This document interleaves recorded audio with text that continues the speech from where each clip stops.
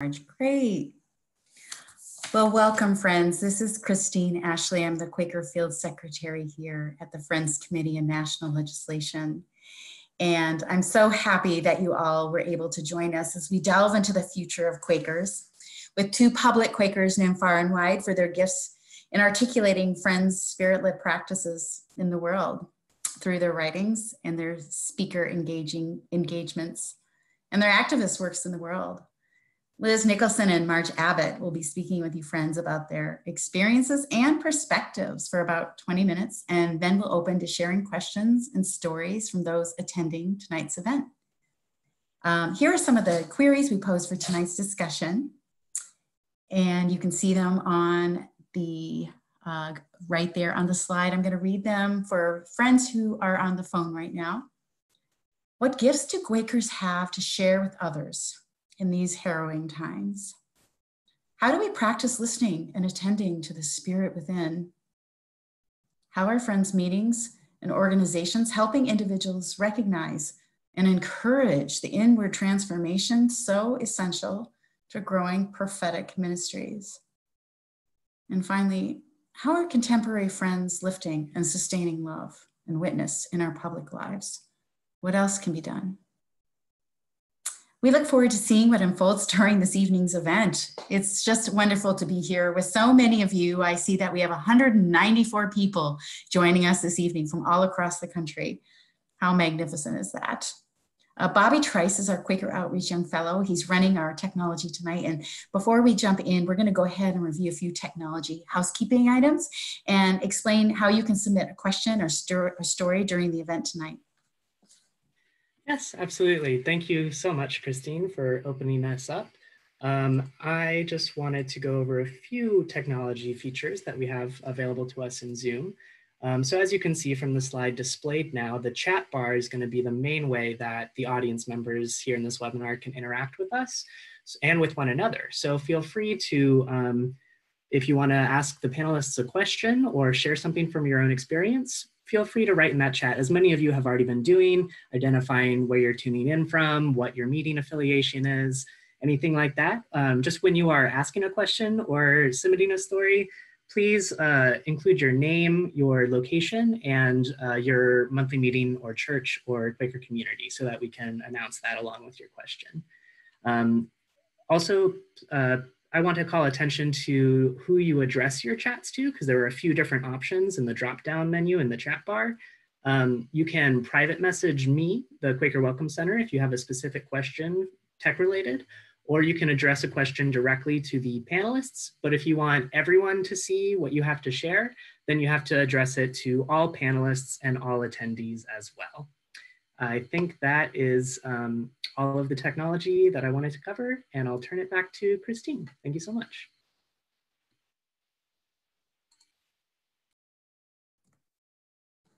Well, I just wanted to go ahead right away to introduce friends to our two panelists tonight. You may already know of them and we already have an extended friendship with them. You may not know the extent of the ways that they have moved throughout the Quaker world.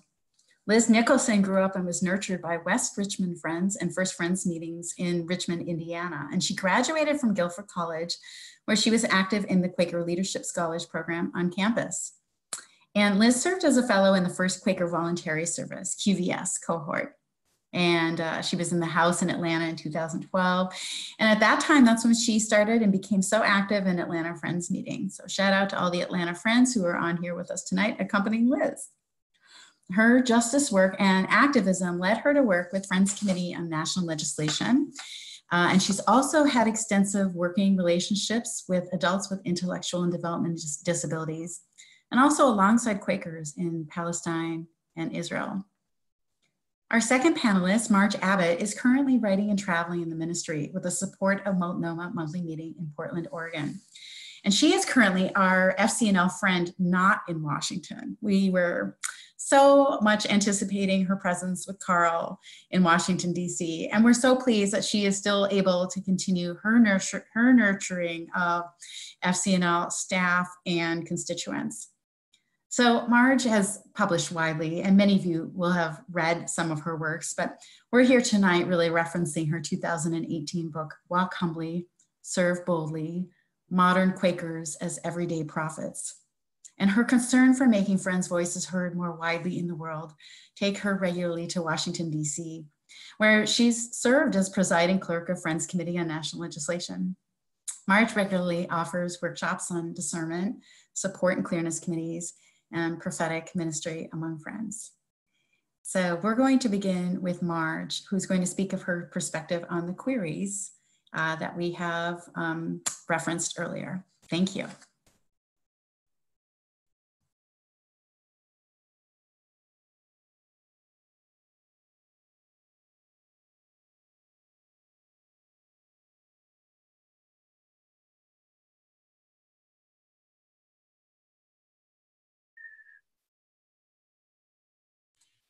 Anyway, I thank you, Christine, for that lovely introduction. And I just want to start out by saying I keep finding myself talking about the world in a different way, given what's going on around us, and referencing the world as it was. The world as it was, I'd be in Washington, D.C. This is what I've been planning on happening for a year or more, that we would be up on the Hill and getting to meet all these wonderful folk face to face and really engaging in a much more wide-ranging way. The world as it is, we're in Portland, Oregon, and we're doing what we can by Zoom. And since we're doing a lot of writing, we can do a certain amount, but it's really different.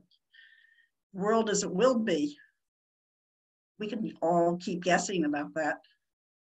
But I think, trying to work out specific answers isn't necessarily the right thing right now. It's how do we approach this whole new world, whatever comes out of this experience with the virus.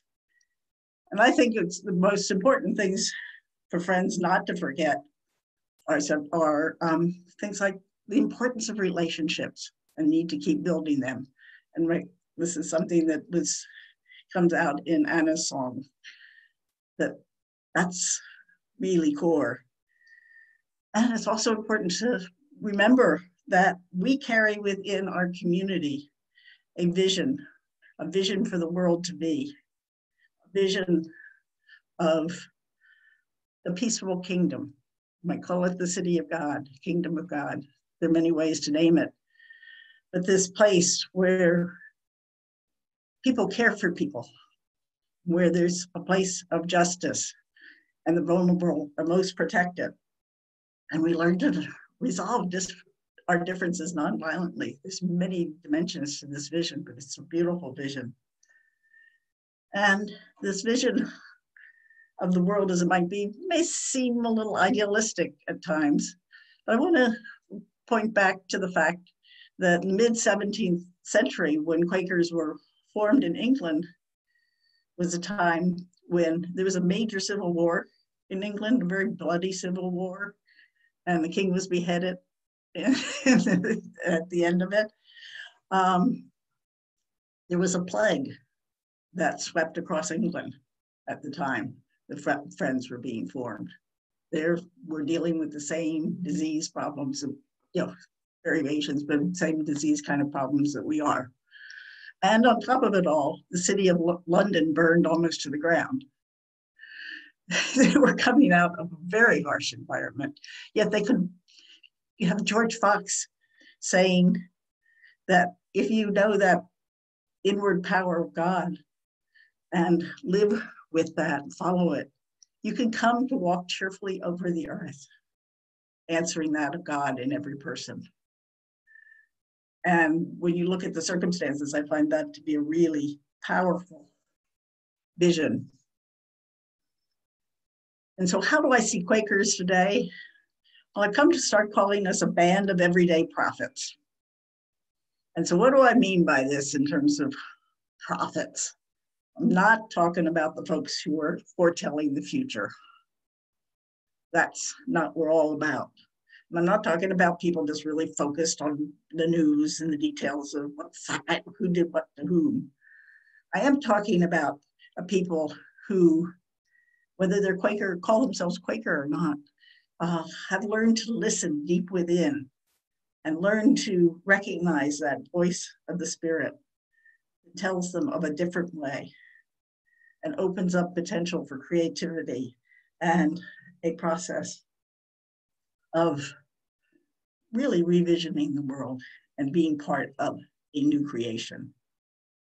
And some actions may be dramatic, but really it's the small things, the ordinary things, everyday things that we do that are really, really important. And such actions might be really not very visible to the world. And here I'll just share a small story of Rachel, one of the members of our meeting, who for years worked to end the death penalty, which was really good work that she was doing. But then as she kept listening and listening, she realized that she had to do one-on-one speaking, listening to people and speaking with people who were involved in the process, not only the families of those who had been murdered, but talking to people who were incarcerated for having committed murder, talking to people who are part of the police force, the enforcement agencies that had to be called to a site and seen the bloody bodies, the circumstances that are very traumatizing. And she found herself being, in many ways, it sounded like being a minister to these people and helping them connect back to that spark of God within and to live in a different way and to find some healing and make them different kinds of participants in our justice system. So the everyday prophet is one of very ordinary people around us, listening for the source of love and truth in the universe as their recipe for life. And to talk about this in a slightly different way, there's three dimensions. One is discernment. Discernment is central. Can I sort out my motivations and see what is of God and what comes from greed or fear? I recognize the sources of the various voices in my head that are pushing me in different directions and sometimes contradictory ones and pulling me away from what is right. But once I hear that voice of the light and really recognize it, am I willing to act? It's really core. And as I look at the world around me, can I see what is life-giving and draw it out in others? Those are three functions of the everyday prophet. And we're part of a prophetic community. And I think we need to see ourselves as a whole community contributing to this. Part of that everyday process of it and the ordinariness of it. And that comes with carrying the vision that hope many of us, as many as possible, will help to make visible. But we also have many practices that we don't have time to go into, but for personal discernment, for making decisions as a community. These are really rich practices that we have that help us live out this vision of the world. And one of the things that helps me is, like in the book, Paul Buckley suggested we think about ourselves as people as part of like a baseball players, and remembering that even the best baseball players in the world, if they have a batting average where they're getting a hit 1/3 of the time, they're considered great. And nobody's shooting for 1,000%. We tend to trip ourselves up by shooting for 1,000% all the time. Remembering that, we're going to fail a certain amount. And all we can do is pick ourselves up and try again. And when we fail again, we need to bring some more people in around to help us with the discernment, help us with support and accountability. So there's a lot of pieces in there. And each meeting of friends I can see as a different kind of band of everyday prophets. They'll have a different flavor. So if you look at your meeting community, are they a jazz band and like to improvise? Are they a symphony orchestra that has a lot of precision and huge number of people can, coordinating their music? And are they into rock bands or a string quartet, Beethoven or the Beatles? There are lots and lots of different qualities, and that we can learn to cherish them all and their very differences.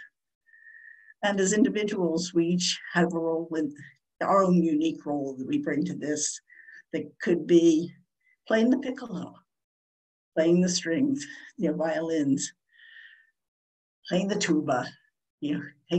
Find what is your place within this larger band. So together, in summary, I'd just like to say that as when we play together, we can sing a song of hope and tell what it's like to be filled with the Spirit. We can carry with us an awareness of God, even at the edges of turmoil. We can actively resist being driven by fear, not be dominated by self-will, and know that it all will not be easy or simple. But if we're open to unimagined possibilities, some of them might occur. So this is my vision for the future of Friends. Thank you so much, Marge. I know we have questions coming through, and I say keep them coming. I'm noting them. We're going to proceed to Liz Nicholson, and then after Liz Nicholson presents her story and her vision, we're going to open up to questions. Thank you. Hi, can you all hear me? All right, great. I'm Liz. I use she, her pronouns. And I'm so grateful to be here, and I feel deeply excited about this conversation in particular. I started thinking about what makes me so excited, and I was thinking back to when I was a student at Guilford College, and I remember studying early Friends like George Fox and Margaret Fell and John Woolman, and still feel so excited and moved by the examples of early Quakers and their radical movement to shed outward sacraments and practices that didn't feed or nurture their connection to spirit or to each other. I think about our Quaker meetings now, where we are presently, and the ways in which we continue to be countercultural spaces of radical change, silent waiting worship, and space for communities to listen for what Spirit is asking of us, both as individuals and as communities, and creating what we might call a beloved community, or as Marge shared, what is our prophetic vision that we're leaning into and creating together. I want to share that I'm speaking very much from my experience and lens as a white cisgender Quaker woman who has mostly been a part of very active meetings and Quaker programming opportunities for young adults. These spaces have been such formative experiences in my life and my spirituality, and I feel really passionately about continuing to invite young adults more deeply into Quaker spaces and take part in conversations about intergenerational community and action and justice work within the Religious Society of Friends, and sort of the dual nature of the work that we have to do within our spaces, and then this sort of bigger question of what tools might we have to offer to other spaces who are also doing justice work and responding in the moment of crisis. It has been a deep joy and honor to have worked with Quaker Voluntary Service over the past 7 years, first as a fellow in the program and later as staff in our work of creating a program and experiment for young adults to live into the intersections of justice work and community and spirituality, which is nurtured by local Quakers and within the Quaker way. the piece of that work that has been like particularly life-giving for me has been the work of introducing or inviting folks more deeply into Quaker practices, into Quaker meetings, and into the tools and physical spaces as a place for personal growth and transformation in our lives. This feels really critical to me because I believe that our spiritual lives are undoubtedly connected to the ways that we show up in our wider communities and our work for justice and equity. I feel like they can't reasonably be separated from each other if we want to live sustainable lives and that are grounded in spirit, in my experience. I'm thinking a lot about sort of in this societal moment of responding to coronavirus and the crisis and the slowing down. We as Friends do have tools and practices and experience in leaning into that uncomfortable edge. And being present in the slowness and quiet, in deep listening, and familiarity, and asking the question, like, what does love require of us? What does love require of us in this moment? What is the work that is uniquely mine? And then another step of accountability, or the next step is, what do I need to do that? And the fact that those questions don't happen in isolation, but that they happen with the support and accountability of community, which these days is often digital, which is a little harder, but is still, it's still so present and accessible. And for some, and for many, more accessible than ever right now, which I want to lift up. It's been really powerful to see the impact of that fellows' lives and the way that they explore intersections of spirituality and community. And I want to speak to a couple of tools that I, as a young adult, have felt incredibly excited about and feel really passionately that these are spaces that help us to remain agile and remain responsive and more intentional in the ways that we invite and deepen relationship within our Quaker meetings and spaces. The first tool I want to talk about is clearness committees as a practice that feels really timely and essential in this moment. And not necessarily in a sort of formal, let's gather a clearness committee process, but some of the pieces that go into that process feel really important right now. I think clearness committees as a part of our cultural community strengthens our ability to listen to our inward teacher and to be present with others in a space of non-judgment. I feel like it grounds us in our ability to feel guided by our own values and more able to tune out pressures of society, of individualism, of capitalism, of and the sort of rest of the heteronormative patriarchy that can be really influential in the ways that we make our decisions and the ways that we're in relationship with others. Clearness committees also invite us into a space of loving communion with others, which makes space for deep vulnerability, to be seen and to be met with love and respect. Which increases our ability to be generous with each other and with ourselves in the many ways that we experience life. Our ability to be vulnerable with each other is also essential in meeting and honoring that of God in ourselves and others. It's embracing all that is human and not putting weight or value on emotions that are more or less desirable in our sort of cultural norms. And more importantly, I think most importantly, this tool teaches us to ask better questions.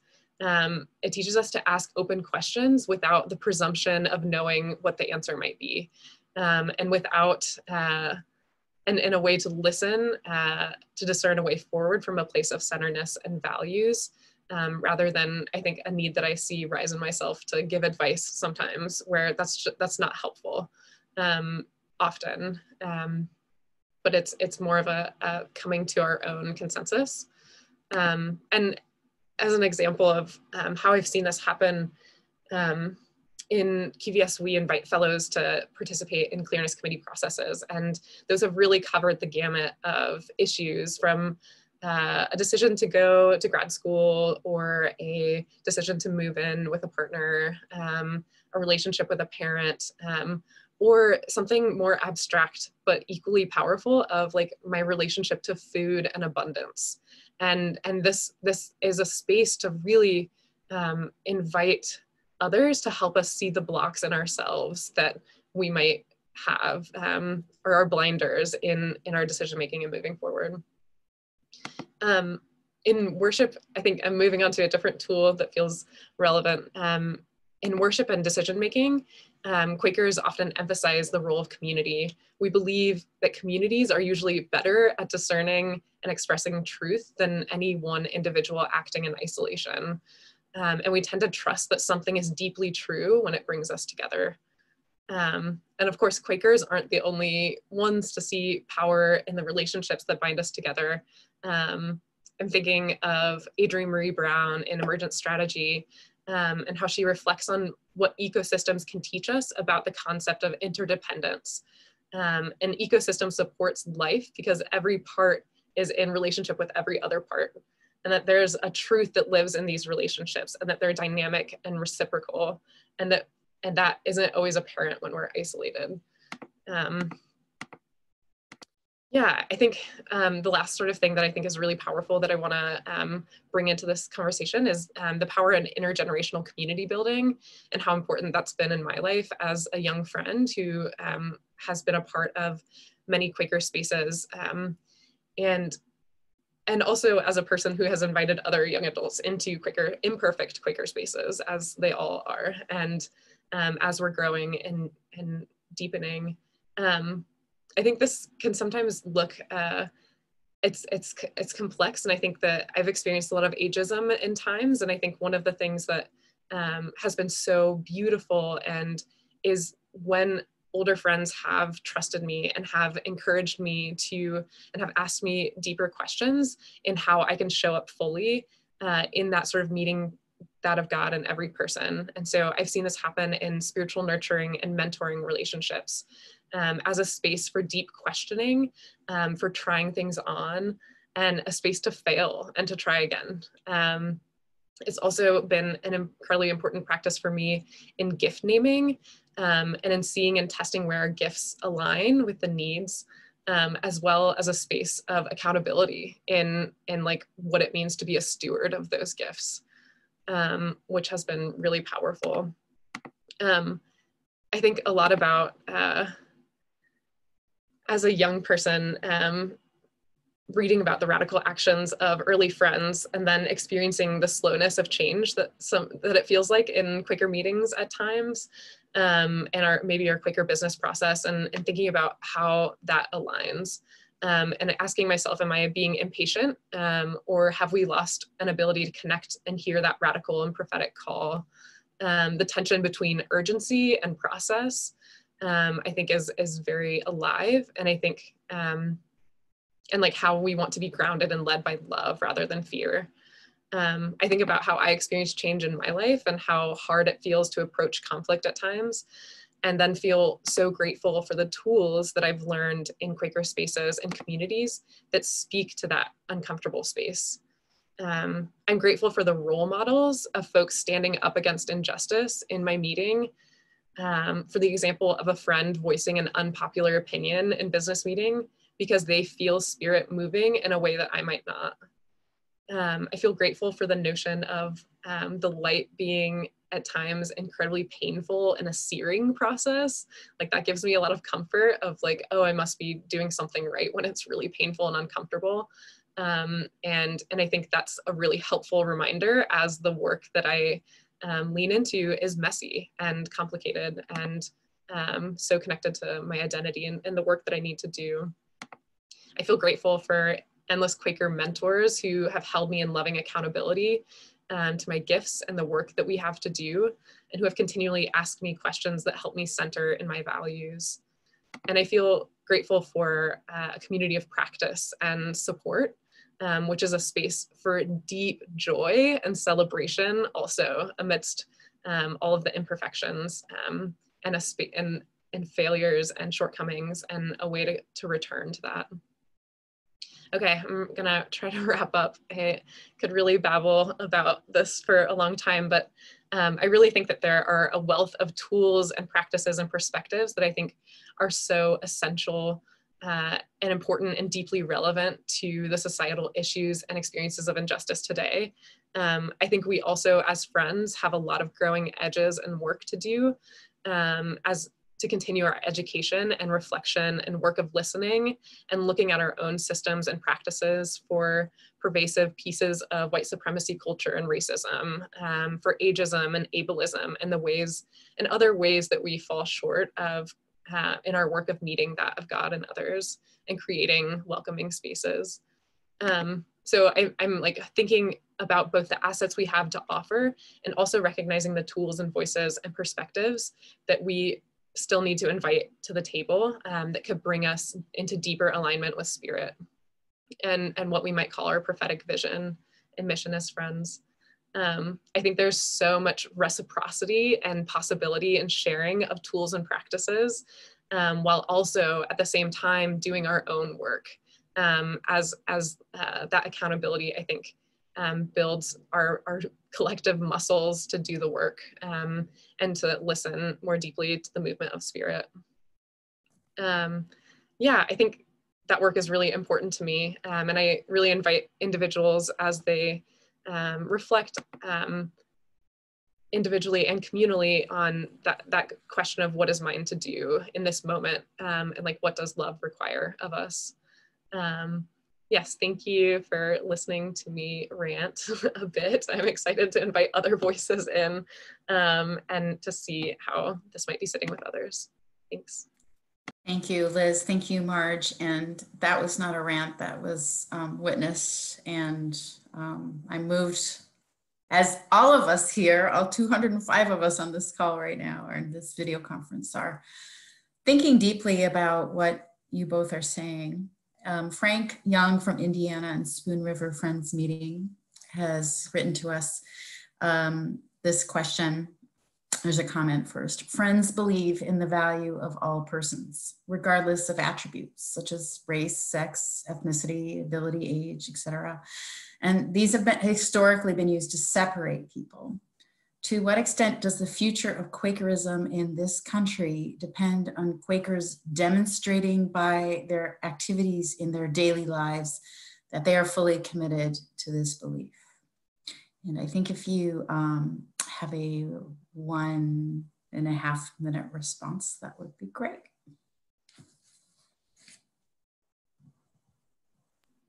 I can take a try. I think that's a great question. And my sort of interpretation of that might be how essential is it that our Quaker communities and movements are grounded in a justice and equity lens in a way that that does meet that of God in others, and yeah, and how that is integrated into our daily lives. I think it's wildly essential that every Quaker meeting needs to look at our systems and practices and the ways that we are or might be exclusive to others being a part of this communal space that we're building together. I think I'm thinking to Atlanta Friends Meeting, which is my home meeting, and feeling so grateful for some of the ways that I've seen that happen. We've been hosting bi-monthly forums on how to become a more welcoming and inclusive meeting, and have at least 3 different committees who are actively inviting these questions and accountability amongst all of the committees and in business meeting of how do we function out of a lens of racial justice being a really important part of our ministry as a community. And so this looks like asking the question, are my restrooms accessible and gender affirming? What are the barriers that folks might be experiencing to get access to funds or support? How are we transparent in our systems? Those kind of questions. But I think, yeah, the part that I might not be hitting is by demonstrating the activities in our daily lives, part of the question. So I think it's just really important that we continue that important work of listening to voices that might not even be in the room, and making space to recognize where our systems need to shift and And yeah, lots of education still. I have a question from Zoom on IMDb. As a newer Quaker, I still don't understand what you mean by prophetic ministry. Marge, would you like to comment? Sure. Yeah, I'm unmuted. That's one of these questions of the day. When you're looking at prophetic ministry, put it in the context. If you look biblically, you're looking at major figures, particularly throughout the Old Testament, who have unabashed experiences of God in their lives, and God speaking to them and asking them to take on a particular task, which may be really difficult. And you often find them saying, me, I can't do that. And sometimes just expressing down and out fear, but eventually coming to a point where they've accept that they are to share what they know of God with the world around them, to change their society, to lead their country in a different direction. So it's a very dramatic role.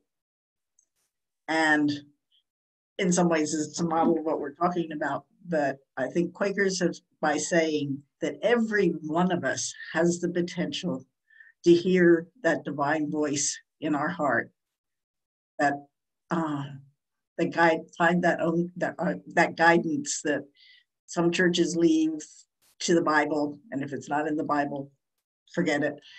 Others leave it to the priest or the Pope or what have you, that there are different ways, but we've said every one of us can convey this a real sense of what,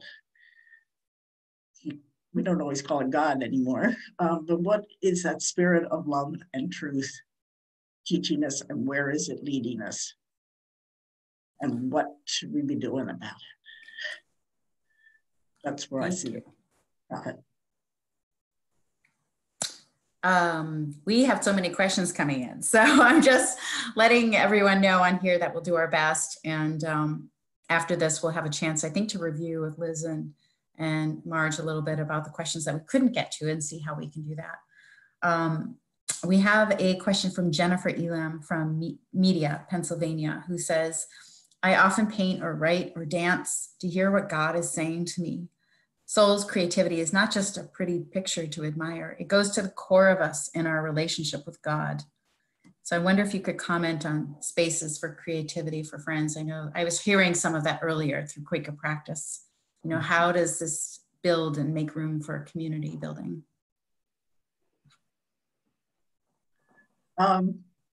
We can see that in my meeting, I know they're a really active group of poets that have just added to the whole community.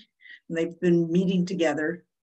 And then periodically, some of what they're saying is coming out in ministry and worship. So you see it filtered through the meeting in that kind of way, as well as in the very small groups that get together. And we've had wonderful painters and lots of music, lots and lots of music. Anna is one of a couple of people who bring music alive in our worship and in all kinds of ways. And then, so that's absolutely central, I think, to who we are today. But there's also this creativity, I think I mentioned earlier, in terms of when we gather in worship to make decisions, and in worship to look at what is our place in our community, in our wider community, what kinds of things should we be doing, or to face disagreements among ourselves. When we are touching into that same heart of creativity, that we can come up with different ways of responding to the world, different ways to solving problems that aren't getting us caught in the either or and there's only this versus this, but there's a whole new potential, different way of addressing it. And we don't have to follow what society tells us. And sometimes when we're really paying attention, we can see some glimpses of that peaceable kingdom breaking through all the chaos around us. Can I just add on to that? I really appreciate all of what you're sharing, Marge, and I think it made me think a lot about yeah, just how connected creativity, how connected I want creativity to be in the way we experience spirituality, and how early friends wouldn't define worship as the hour on Sunday mornings that we set aside for it, but that we're supposed to live lives of worship, and that idea of figuring out where you see God or spirit in other spaces, and like intentionally making time and space for that. I'm thinking of QVS fellows are invited to have house meeting for worship once a week. And they often sort of break that up to be led by different fellows who are in the house. And their worship practices are so creative and incredible, and offer so many different ways to connect with spirit. And I think that is something that I'm thinking about, like a night of reading to each other from our favorite childhood books for worship, a night of playing games for worship, you know, of just like all of these different ways to still connect to that divine spirit and ourselves and each other, and just different ways to access that. And like it broadens our spirituality rather than sort of diminishing it. And I think a barrier that I sense sometimes is like knowing where the space is to make that happen, when so traditionally our sort of spiritual lives are contained to that hour on Sunday. And so what are the ways that I can bring that thing that I'm seeking and make those connections happen, and invite other people to show up with their spiritual practices and tools that give them as much life and joy and connection, and see if that might be something that brings me joy and connection as well. And so, yeah, I'd love the idea of resource sharing, of like inviting in new spiritual practices, which is, you know, at intention with tradition and like the sort of spaces that have also been essential for a long time. So it's a great thought. We had several people who were taken by your bands in harmony example. And the essence of what I'm hearing from several folk are, if you could give us examples of some, you know, maybe an example or two of bands of everyday prophets.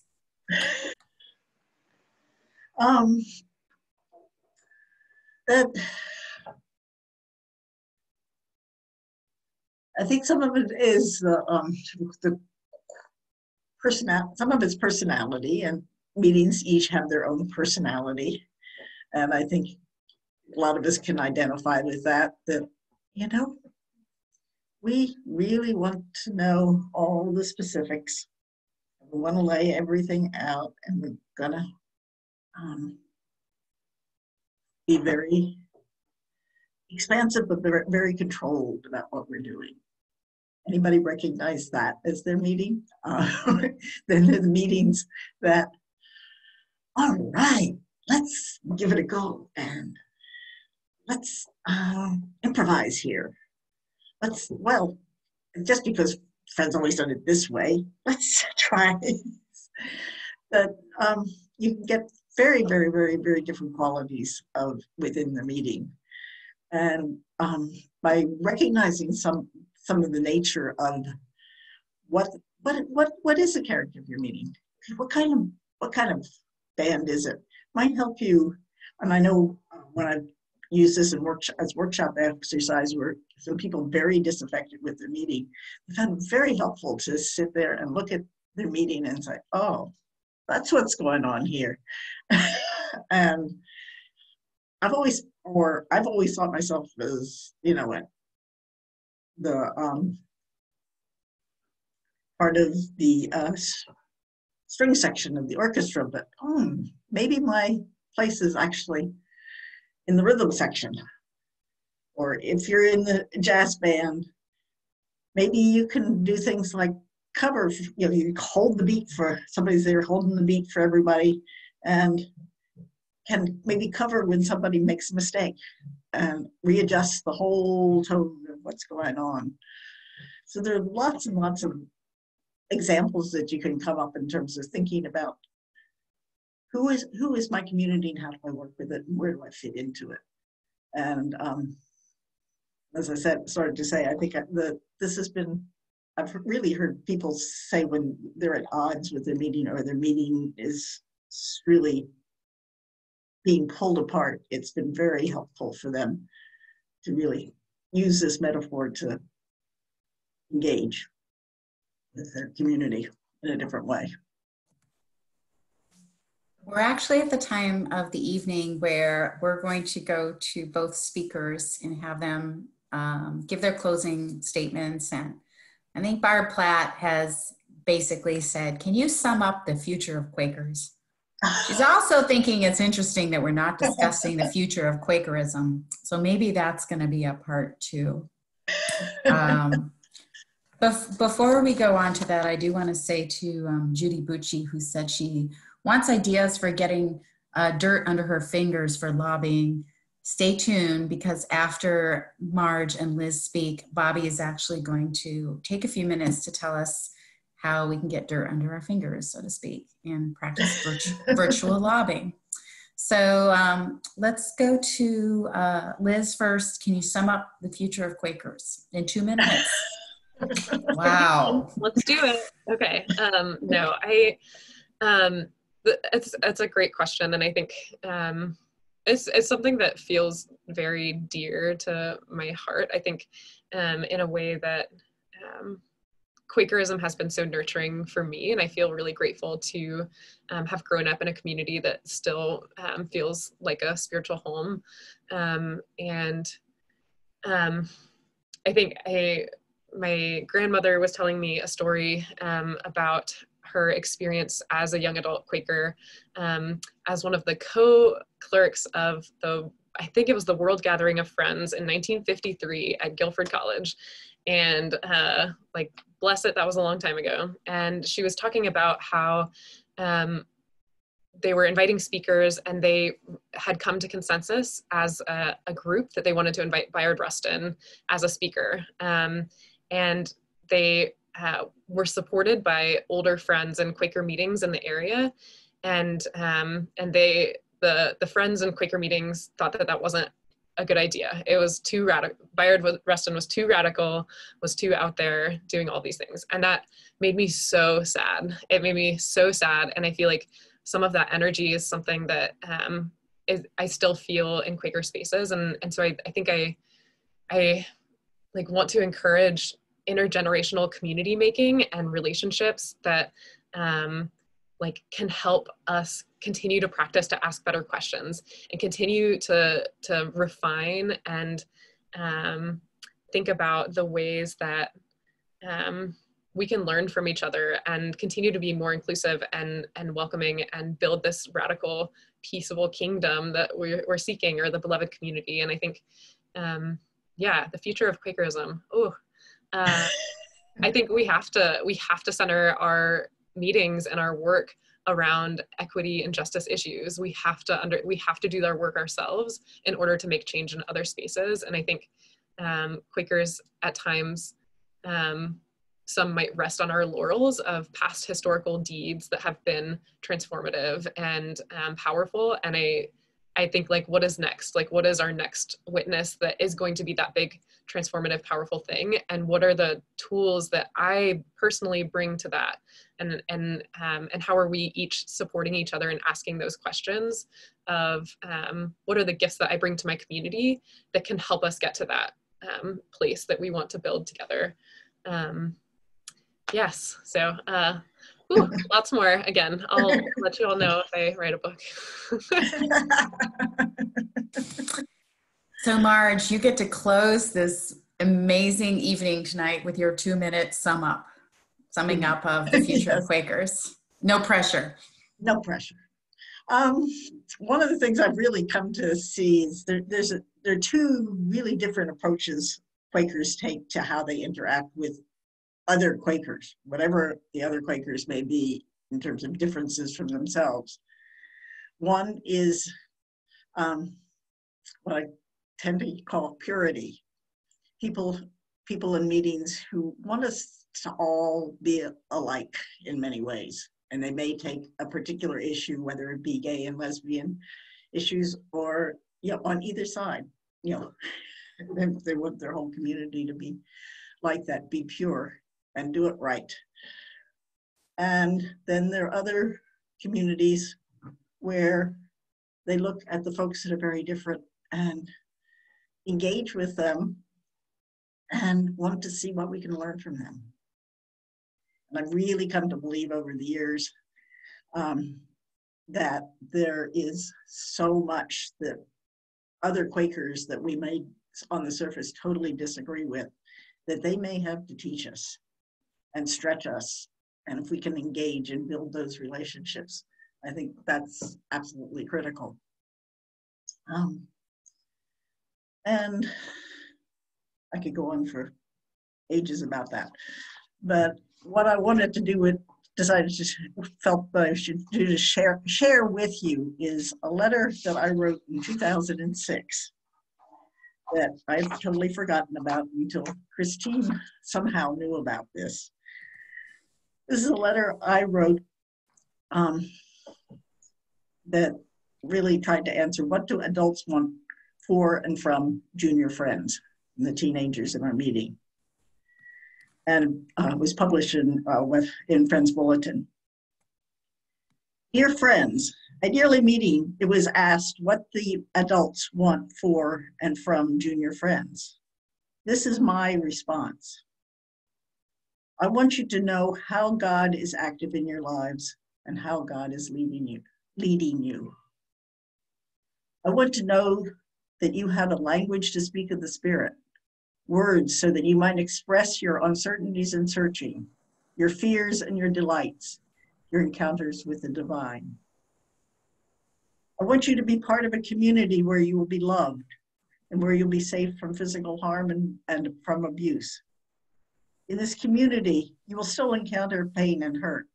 No one I know is capable of living with others and not hurting them, no matter how much each of us tries.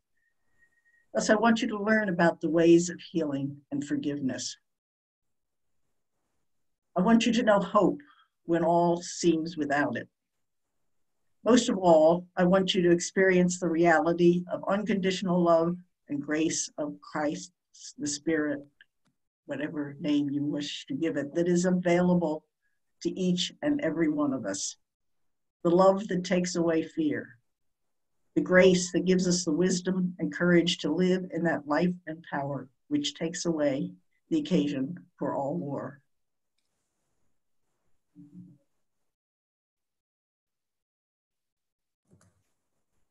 Wow. Well, there have been several different threads going through the chat, which is, can we please continue this conversation? So I absolutely want to say thank you so much, Liz and Marge, for spending this time and opening our hearts up with you in this topic, the future of Quakers. I do know that Bobby is going to address Judy Bucci's question, how do I get my hands dirty, in maybe a 2-minute fashion.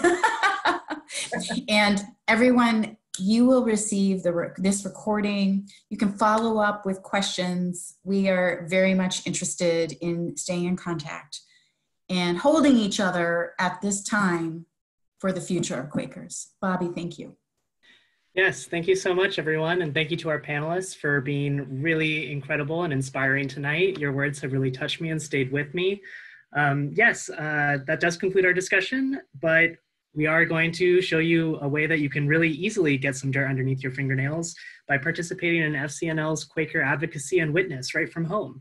So if you wouldn't mind following along with me, I'll share my screen, but we're going to go to the address that's displayed on the slide right now, fcnl.quorum.us. and we're gonna do a little tour of our brand new Action Center, which is a suite of online advocacy tools that FCNL has just launched today that will really make our already powerful advocacy on Capitol Hill that much more powerful. So I'm going to walk everyone through the process right now. I just need to share the full screen. One moment. All right. All right, is everyone seeing the full screen here? Awesome. So as you can see, I'm right at fcnl.quorum.us. So if you want to follow along with me and take an action right now on the next COVID stimulus package, follow these steps. I'm going to put in my information right here. This needs to be DC. I'm going to say yes, so I get action alert emails from FCNL, and then click submit. And here there's a full tutorial that you can watch on your own time if you want, but what we're going to focus on today is this action alert right at the top: protect the most vulnerable from the impacts of COVID-19. I'm going to click right, and this will take me to a form letter that has all of FCNL's talking points on the federal response to COVID-19, and has it all written out for me. And what I'm going to do is just add a few sentences about who I am and why this issue in particular matters to me. What we're talking about specifically is trying to get increased SNAP benefits into the next COVID-19 package. And I'm going to copy and paste what I believe as a Quaker on this topic. As a Quaker and a social worker, I believe that everyone is entitled to food and no one should go hungry. Please represent my views as your constituent and advocate in Congress for an increase in SNAP benefits.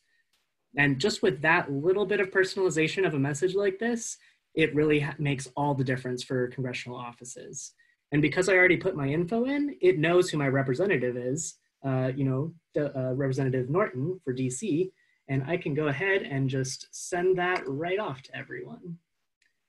There we go. We've got an action taken just now, just that simple. And as you can see, I've just joined thousands of other people in taking that action, which really, it makes a huge difference when it's that many people all contacting our members of Congress about the same policy priority.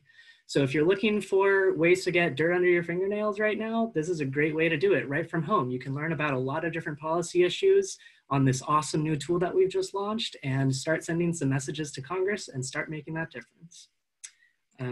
Thanks so much for hanging with me as I went along on that tour. I think I do have a few more announcements to make. Thank you all so much for sticking with me.